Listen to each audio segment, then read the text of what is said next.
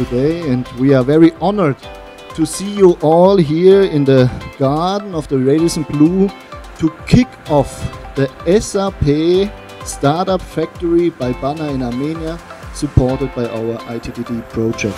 There is already, and we said it at different occasions within our program, a great potential in the tech and IT startup ecosystem in Armenia.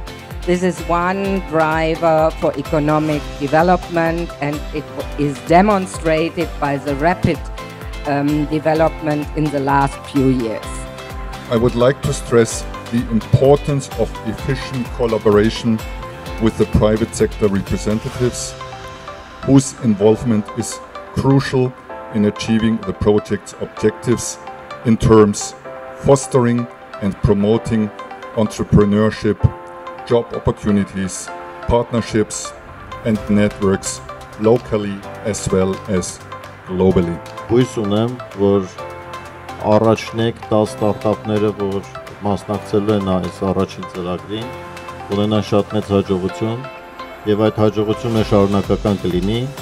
This startup factory is a good possibility to build and to create SAP global technology network community in Armenia, aiming to come as a regional center, regional hub, as a part of the global network. We see it as a regional program. We see it as future of the next step in tech for Armenia.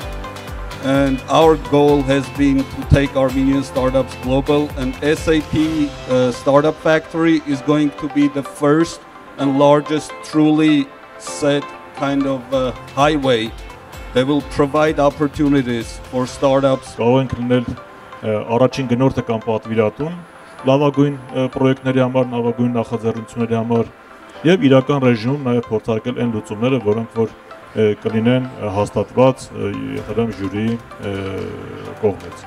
And we have a lot of companies, we have a lot of our partners in different regions, in Russia, in CIS market, in European market, who are ready to work with our partners and who are ready to work with Armenian startups.